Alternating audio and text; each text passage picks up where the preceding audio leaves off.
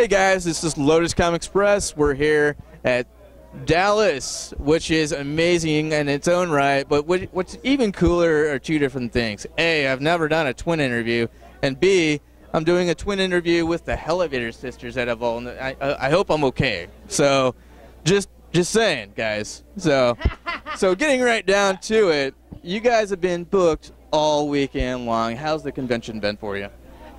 It's amazing. I'm still surprised anybody is here to see us. I'm always surprised anyone shows up. And I'm grateful. It's so sweet. Yes, ma'am. It's just love. Well, I agree. I mean, we all love what you do.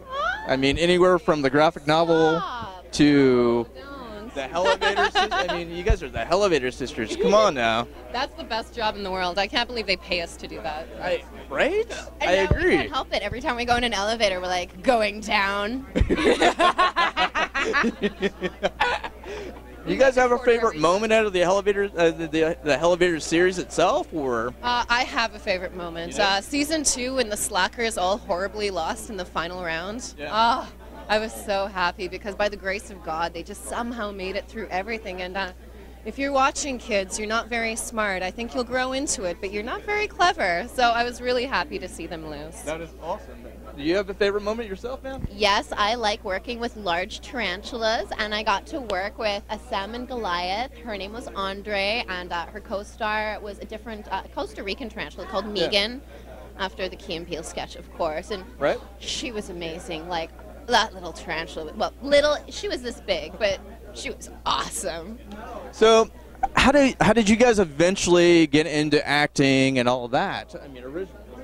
As far as like the original scheme of acting and all of that, how did you guys eventually, what was the first thing you guys initially, like, I'm going to do that, and this is what I decided to do? Wow, I think it was because of the Olsen twins, because we were little around the same time, and of course Full House was like so popular, and we're like, I want to do that. And we ended up doing that. But it's not like girls don't often get encouraged to be the head of their own studio, run their own company, be writer-director. So we were like, oh, that must be the only option, being a little girl. And as we got older and angrier, I was like, you know what? I want to kill people. How about yourself? Yeah, well, same as her, but it was a really zigzag kind of path to directing. We started with acting, and then as we got older, female roles aren't the best as is, but roles for identical twins are really lacking. So we made Dead Hooker in a Trunk and realized, oh my God, I like filmmaking more than acting. Because you control it. I'm a controlling bitch, I guess. Okay. Not sure how to respond to that, but. Why? But, however, your graphic novel is amazing. That's initially how I became a fan. I can't believe it. And like the video production that you guys do, I mean, you guys have your own video production company. And then on top of that, both you guys got caught on fire on set. So I hear there's a whole story to that. 10-year story in my 10 years in the making. So Dead Hooker in a Trunk, one of our coordinators was Lauro Chartrand, and he was the person in the film school that actually inspired us to do Dead Hooker in a Trunk. His course was awesome. Everything else was shitty there. But he was all very like, go follow your dreams.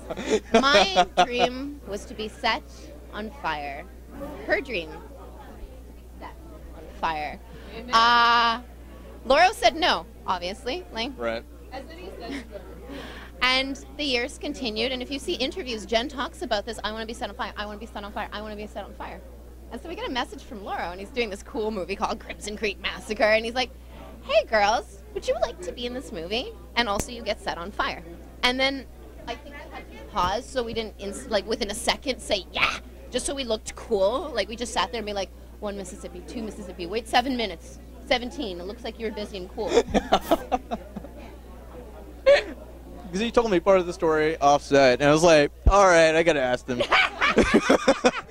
So that is awesome. That is amazingly cool. I mean, and then do you have any other new reactions to like being set on fire yourself? You have never met two people more enthusiastic about being on fire. So I will say I didn't realize how cold it would be to be set on fire. Because they put this protective frozen water-based gel all over you, and they soak you in it, which is awesome because it's so you don't burn and die. Right. So I will warn people who want to burn, it's cold, surprisingly. But being on fire, It's like being a phoenix. It felt awesome. All I had to do was think, please don't laugh, please don't laugh, please don't laugh, and please don't let Lash know how excited you are to be on fire. Because, you know, most people don't want to set excited to be on fire people on fire.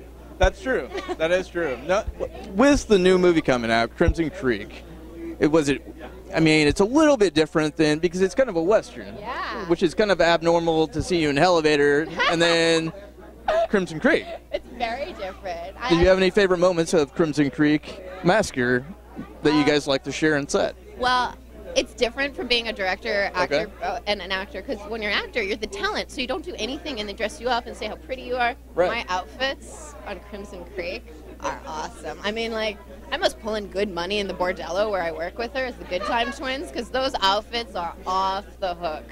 And by off the hook, I mean I'm stealing them after we're done, and they're going into my house. I would imagine so, and for rightful reason. I saw the trailer, and your dresses are awesome. Oh, I love So I could see why. You know, that makes sense. Well, because you guys are into TV, and I know that you don't have a lot of time.